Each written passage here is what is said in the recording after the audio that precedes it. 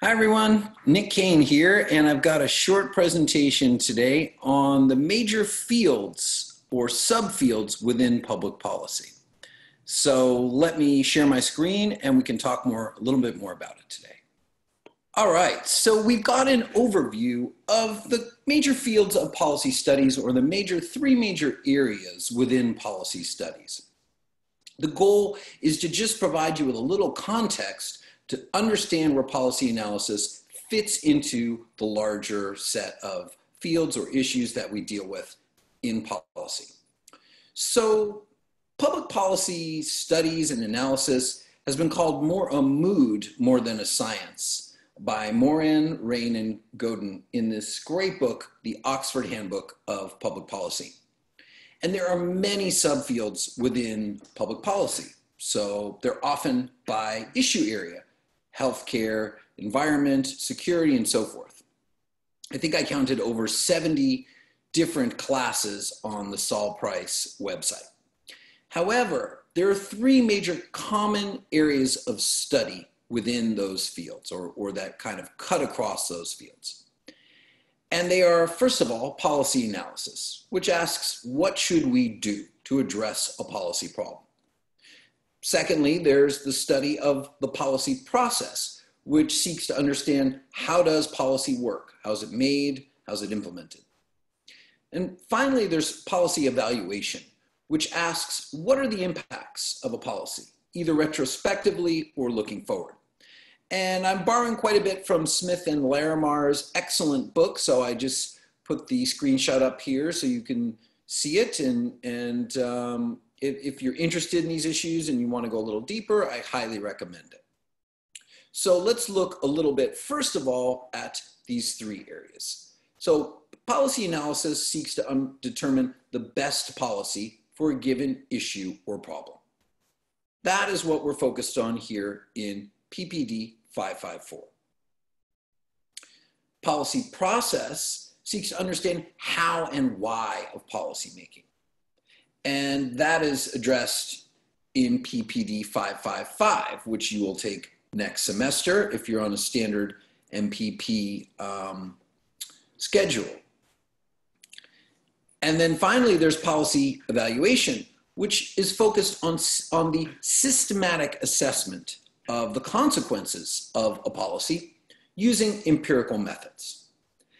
That is covered in PPD 542 and in other classes.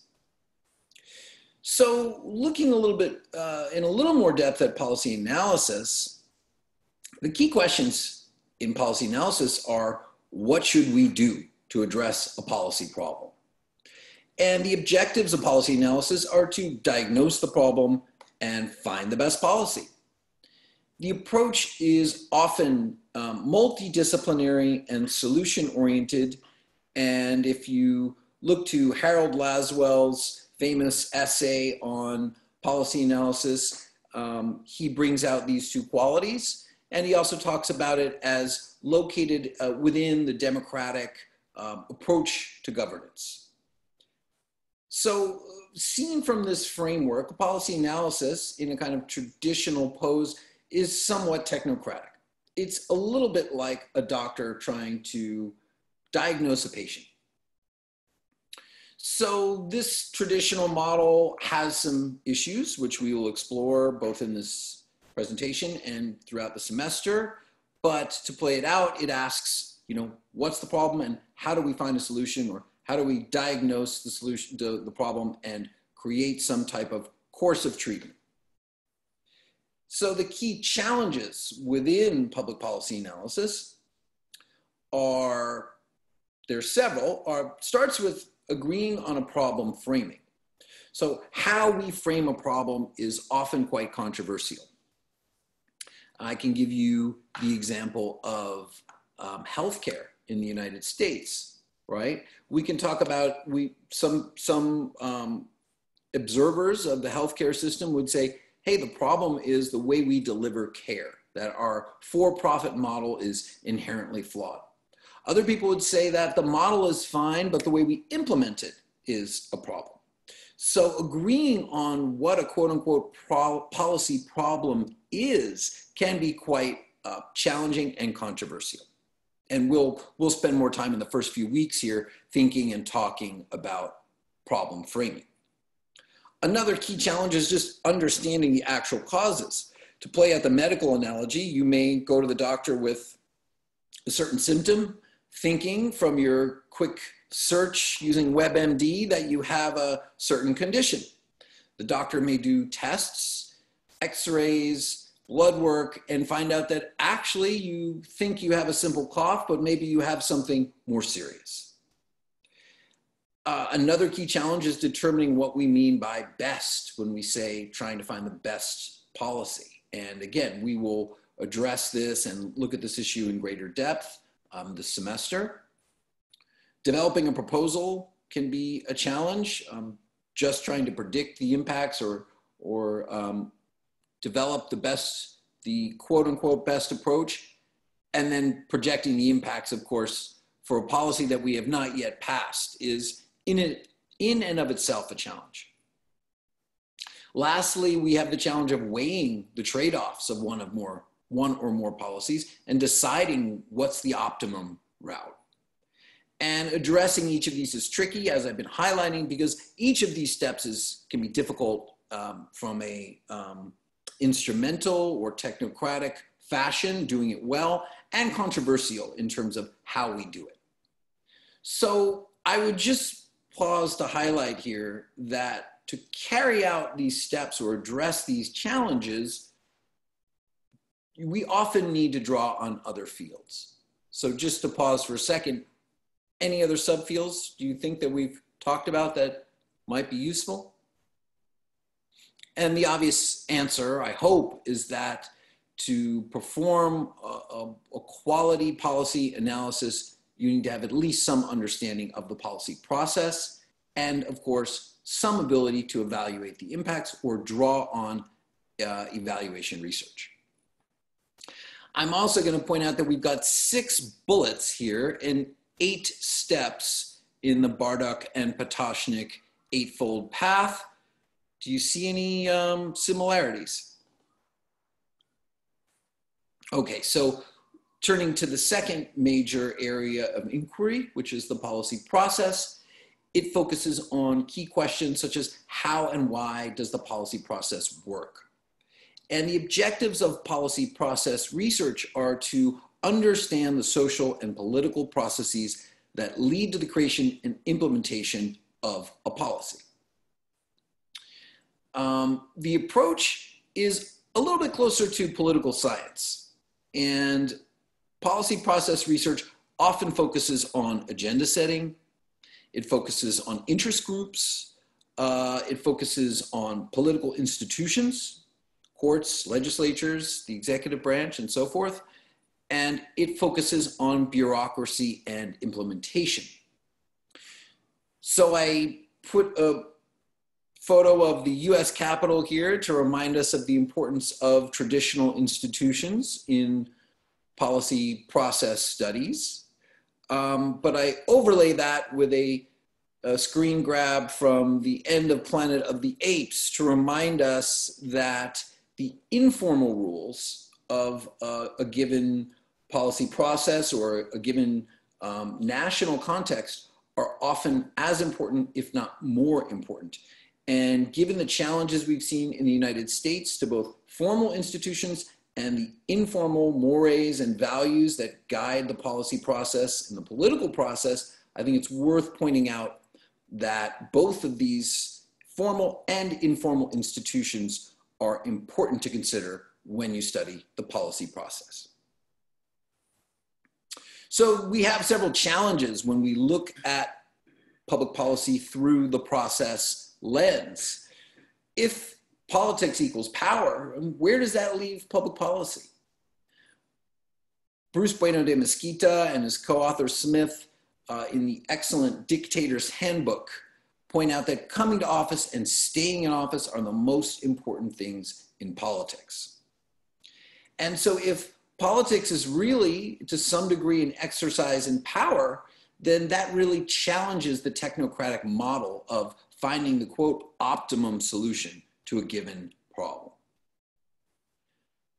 Smith and Larimer point out that money taints the process of representative democracy, and really it taints the political process in every kind of national setting. The political scientist E.E. Schatzsnyder has a famous quote that I think is quite relevant here. He says, "The flaw in the pluralist heaven is that the heavenly chorus sings with a strong upper class accent." So this is kind of just a way of saying that money has an outsized influence when we adopt the technocratic kind of high modernist approach to public policy.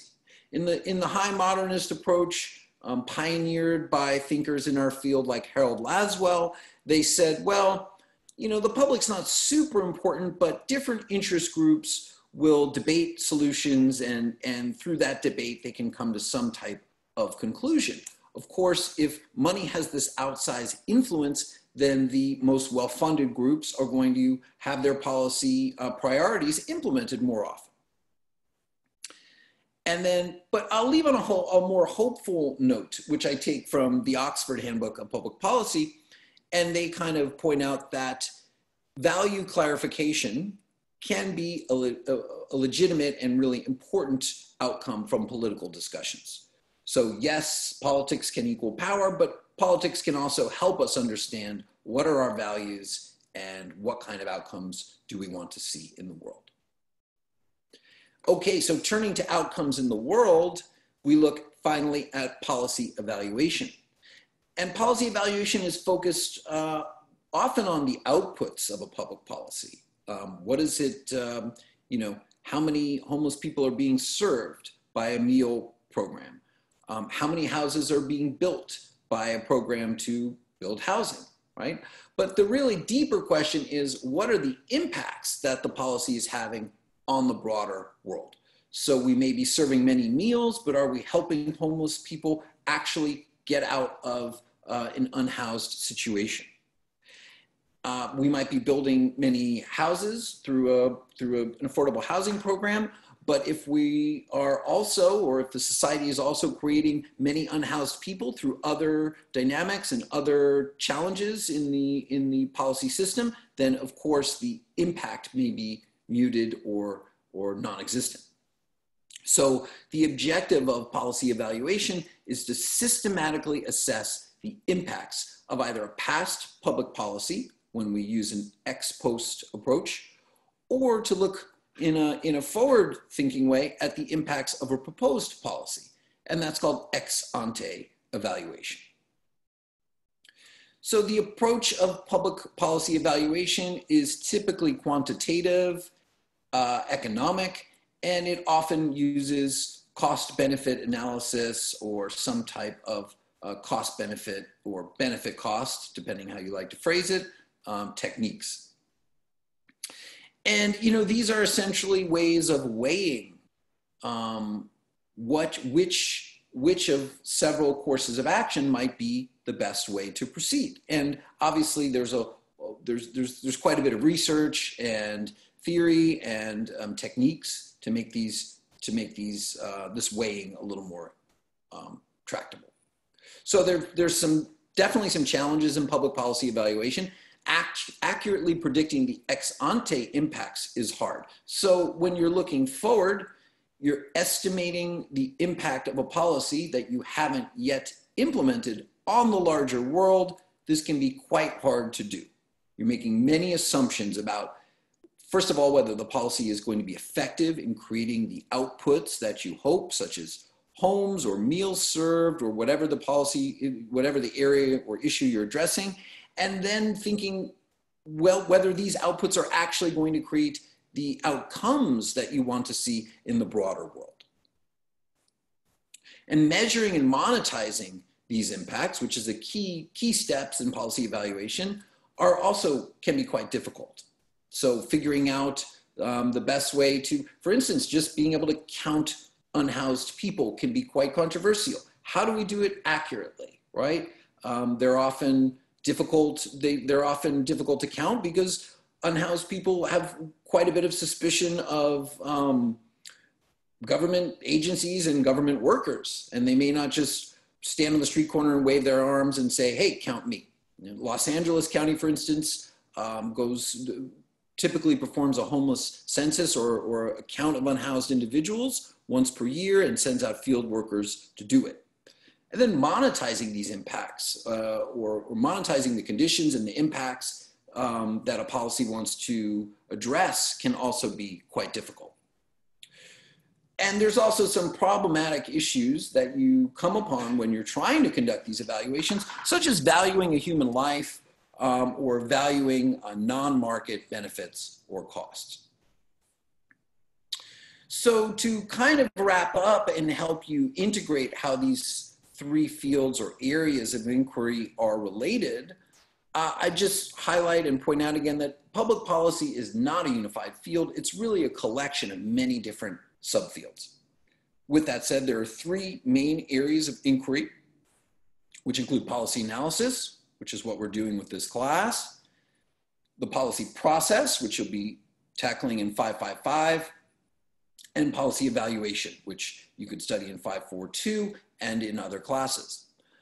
But the reason I bring these all up again is that to effectively analyze a process, or I'm sorry, to effectively analyze a policy problem and devise a proposal or solution requires you to think and understand a little bit about the policy process, right? Because as you're designing a proposal to solve or address a particular issue, you have to understand a little bit about the process in a given context. So they're intimately connected. And at the same time, as you're weighing one or more policy proposals, you're asking the question of what are the impacts? And in asking that question, you're engaging in policy evaluation or you're making use of policy evaluation research. So in summary, you can see our policy field as having three major areas of inquiry: policy analysis, policy process studies, and public policy evaluation. At the same time, these three areas of inquiry are often tightly linked. So I hope this presentation has given you a little bit more of a sense of the context for what we're doing in this class and an understanding of why and how you might carry out policy process research and policy evaluation research. Thank you for your time, and I look forward to discussing these issues with you in class.